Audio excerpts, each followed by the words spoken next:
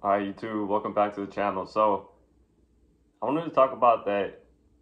If you're a chosen one, you're meek, but you're not weak, right? This is the whole essence of like a godly person, a chosen one, a child of God, an anointed one. This is your whole essence. So, but meek doesn't mean what you think it means. Like the definition of meek, when you look it up, is someone who's like kind of like submissive or like, yeah, just like submissive. So, a meek person is not necessarily submissive. Like it doesn't mean that you don't have a backbone. Like you're an extremely strong person, but a meek person will submit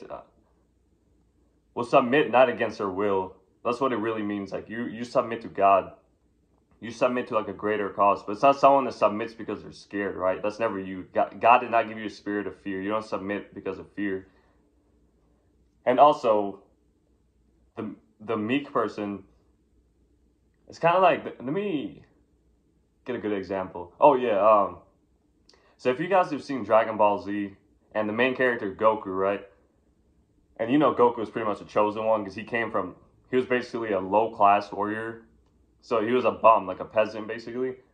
But going from a low class warrior though, he fought enemies that are way stronger than him and constantly just beat them, and humbled them, right? That's kind of how you are. I know it sounds kind of like funny in a way, but that's how you are. And if you've seen Dragon Ball Z, you see how his personality is kind of goofy. You'd be like, oh, you'll see this person, you're gonna be like, oh, they just look friendly. They don't really look that strong. They look weak. They're kind of goofy. They're really nice. They're kind of like shy in a way. They're kind of just like they kind of have like a personality that doesn't look intimidating though. But there's something about it where when that you're like there's something about being meek where like people could tell that it's like wait, hold up, like this person looks harmless but also harmful at the same time. Like you're like both. And so yeah, so he was meek, and then people thought he was nothing, right? They're like, oh, it's a peasant. Like he's not gonna do nothing up until you start fighting, and that's how it correlates with your life too. If you're not fighting, if you're not in war, like you're in a spiritual war, you're suffering through spiritual warfare, you're going through like conflicts with people. If you're not in like war, that's how you're gonna act. You're gonna seem really friendly. You're gonna seem goofy. You're gonna seem nice because that's how you are. You're loving and kind. But that's when you're not fighting. When you do go fight, though, when you do go in war, you're extremely vicious. You're extremely strong because you probably already seen this about yourself. Because whenever you're going through a lot of things, like you push weight, like you get a lot done like this, like quick, like you go through things, like you power through things, and this is why you seem to beat every battle. As impossible as they seem, like all these giants you have to slay all the time, whether that could be like a financial giant or that could be a situation that's impossible, whatever that situation is. Or you just have like 90 different situations at once that you have to carry by yourself, only by yourself, and then you have opposition against you. So you're constantly fighting. You're constantly, just throwing punches, trying to get through it. It's like that's how a chosen one's life goes. You don't have a path that has no resistance. Your path has a lot of resistance. There's a lot of warfare. There's a lot of demonic stoppages to try to go your way. Like take your money, maybe take your health, maybe take your friendship, maybe take your relationship, maybe take your maybe give you like spirits of like apathy, spirits of depression, anxiety. You got all these things thrown at you all the time, right? Just to stop you because you push weight. You already know this. This is how your personality is. It's basically you're a warrior who is extremely kind.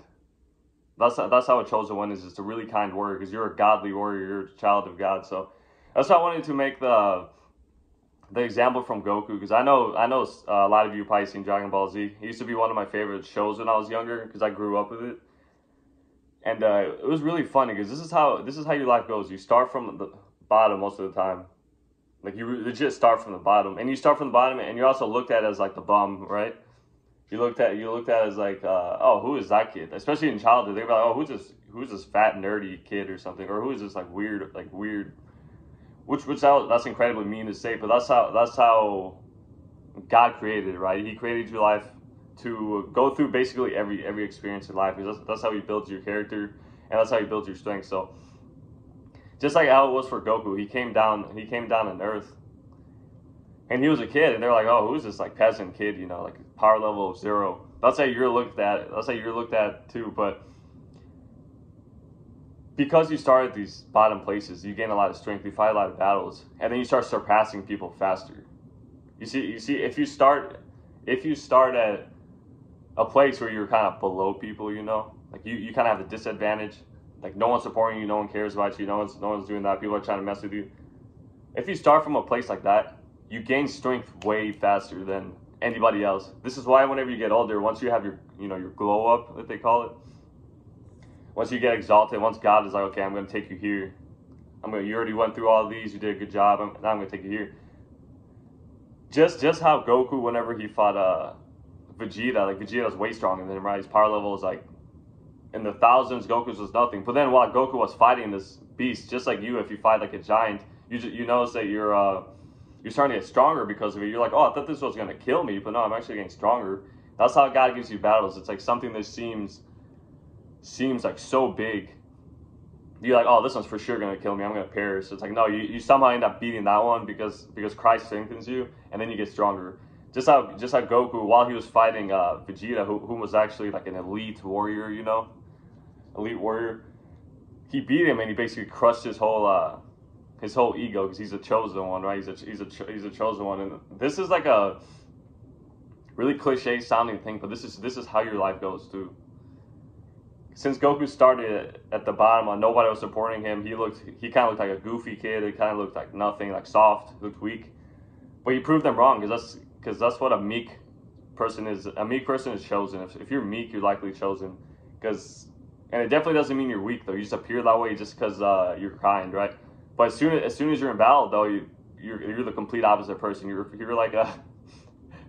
It's so weird how God. I mean, it's so cool how God makes people. It's so like when you see a person one way and then you see him another way, you're just like, wait, hold up. That's how people are with you. They're like, oh, I thought you were like, I thought you were like some person who's like weak and soft. But then you start fighting, you start going through things, and like you have like incredible strength. It's like people are like, how does this person just keep moving up? Like he doesn't perish ever. Like doesn't let himself. It's because that's how your life is. You're a meek warrior, which means you're just strong. But you're not a person who's like always aggressive. You know, especially if you're a guy, you always gotta act hard or whatever. You gotta act tough. It's like nah, that's not even who you are. You're a godly person. You do everything in love, and you constantly fight battles. So how can a person be weak if you're fighting battles all the time? A fighter is not weak, especially constant fighting. So that's how you are. You're kind of like Goku from Dragon Ball Z. You're kind of like that. Kind of like the person who like everyone thought wasn't anything. They're like, oh, he's not gonna do nothing. He's not gonna do anything. He's never gonna go anywhere. He's soft, he's weak, scared. But you're none of those things. That's just how God. That's just how God builds your character. That's how God builds people who are strong. He puts them in situations where they're at huge disadvantages, but then he rises them up on top of everybody. That's how God does it. And if you're chosen, that's how your life is going to be. So don't trip about your life. If you're in like a season of just lack, a lot of pain, a lot of battles, people are kind of looking at you as like you're a bum or something. People are looking at you as like this. You're maybe suffering in multiple different ways. It could be multiple suffering. It could feel like you're kind of walking up like a never-ending mountain with a freaking rock coming down, a boulder coming down. So you have to push that boulder while going up the mountain, which is like, how do I even do this? But it's because God is the one who gets you through these. That's your true strength. So, but yeah, that's how your life is. So if you've had people say you're like soft or something. They'll only say that until they actually see you do something. If you're just kicking it, if you're just chilling, like a meek person, a chosen one, just your whole presence, which is really nice. Like people can feel your presence, but your presence looks harmless in a way, right? Which is a really good thing. This is why children love you, animals love you, confident, good people love you. But this is also why people kind of try to test you, right? Because they're gonna be like, oh, who is this person? But then once you fight back, like they're kind of like, oh wait. It's like you're an intimidating. You're like scarily intimidating in a way, but not not just when you're walking. It's like when you start to speak, when you start to talk, and people can see like what you're actually about. That's when you're intimidating. They're gonna be like, oh wait, this person's sharp as an iron. This person, yeah, is sharp as iron. It's like, wait, hold up. I thought this person was just like some like some kind of like timid little shy person. It's like, no, they think you are, because that's the way they perceive you, right? And that's how a meek person looks. A meek person, when they're not fighting, when they're not going through battles, they just look innocent, and kind of like they're not gonna bother anyone. Which, I mean, you're not gonna bother anyone, but your presence, that's how a meek person's presence is, if you know what I mean. And then this is why you've also had people like come up to you a lot. You've had people try to overpower you, but as soon as you open your mouth, as soon as you talk, you overpower them back. You've had people try to do certain things. They think they're smarter than you. You end up being smarter than they are. And no, this is like no ego involved. This is just how your life goes. People can't really get a reading on you. They're like, is this person weak? Is he strong? Is he shy? Is he confident? Does he do this? Does she do that? Is he this? Is he that? It's like you're a person who's really unreadable. You're not really readable because you're totally different. You don't fit in with the world. You have a lot of different ideas. People can't tell what you're thinking. You don't fit in. So some people are gonna perceive you as weak. Some people are gonna perceive you as strong. Some people are gonna perceive you as weird. But that's kind of how you are. And just like Goku kind of had to fight people who thought were superior to him, and he beat them. That's how how a chosen one is too. That's probably how your life is going, especially if you're watching this video. I know you guys can relate. You probably have people in your life who think they're like better than you are, or like superior than you are, for no reason either. It's like they don't even have a reason why they think they're superior. They just think they're superior, and you always end up outdoing them. And this is why people are so jealous of you, because they want you to feel like inferior so bad, because they know like you don't feel inferior. Like they know you don't feel inferior because you already have a feeling inside you that you feel like you're destined for a bigger purpose, right? Because God put that in you, so you don't ever feel like inferior. And people see that you don't really you're not really like affected by other people, you know. You don't see people who are perceived as like socially superior, you know. You don't see them kind of as like you don't idolize people, right? Because that's a sin. You're not supposed to idolize anyone but God. And when people see that you're not really bothered by them, it's not like you don't care about them. Like, these people could be highly talented people, very talented people, but you're not over there, you know, as they call it, simping for that person. Right? You're gonna be like, oh, who is this person? Like, you're gonna idolize like a human being. And it's like, and that's why a lot of people like start to hate on you, because they're like, why doesn't this person